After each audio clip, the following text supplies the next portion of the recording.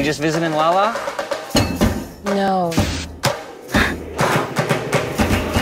I live here now. So you're taking over La Chinita then? Yeah. It's called Vida now. Just Vida. Swanky, Insta-famous lounge. We're gonna need to buck up if this is gonna work. I'm ready to buck. Good. If this building doesn't start making money, Nelson forecloses on us. They want to make it less diving and more sleep. Mexicans, we don't usually do things that way around here. I am Mexican. Oh, you could have fooled me. Look, Emma, you pass. When you find the right person, you realize you don't have to change anything about yourself. We wanted to say something. We were a detour, Lynn.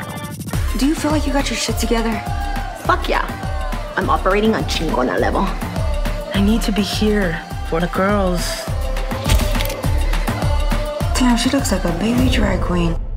You got the puta in the blood. Hey everyone, KAORI over here with Hollywood First Look Features, and I'm at Season 2's premiere of Starz Vida. I talked to the cast members about how being on this show has impacted their lives. Let's take a first look.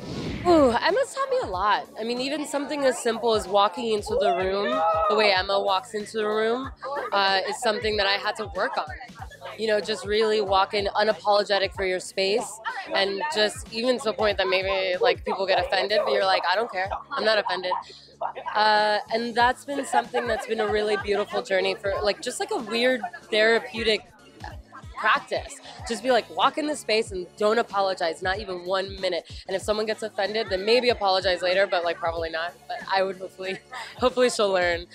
So that's been really amazing. And then I think just on a personal level, I mean, this is one of the first TV things that I get to do, and getting to lead a show like this, and having Tanya entrust such a multi-layered and delicate but yet strong character.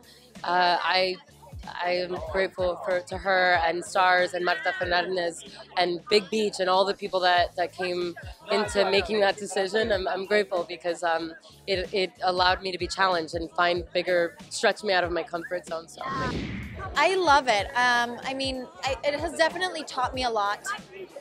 Playing Lynn and being in her skin and having to play a woman that's so confident in her sexuality and is unafraid to like experiment and just go places has taught me a lot about myself and my comfort with my own body.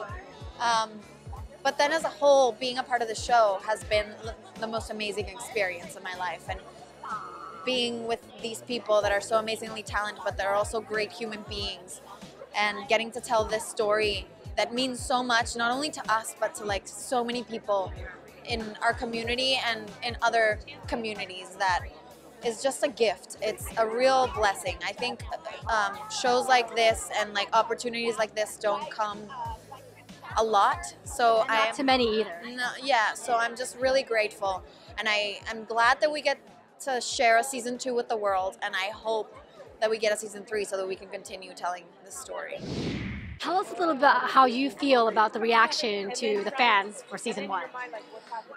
it's humbling because as an actor you get excited to book a job, but getting to book something like this and really bring to life, be one tiny piece truly of bringing to life these stories and these stories told from our point of view that are just such beautiful stories about love and identity and belonging.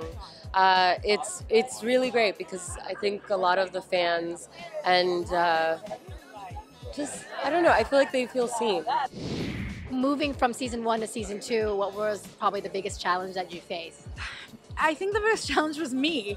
I doubted that could I do it again, you know. So I got in my way a lot at the beginning of the season, and then when I got out of my way, I was like, hold on, it's just 9 days after we left them first season, just 9 days. You just have to like stay true to that, because you know not a lot can happen in 9 days and a ton can. So yeah, when I got back to the truth of that, then we got back on track. But I was a first-time showrunner for a season, so thank you.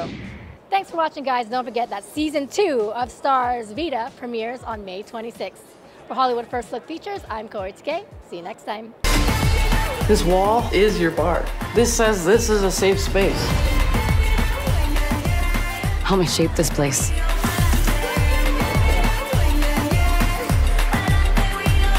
it's gonna be iconic.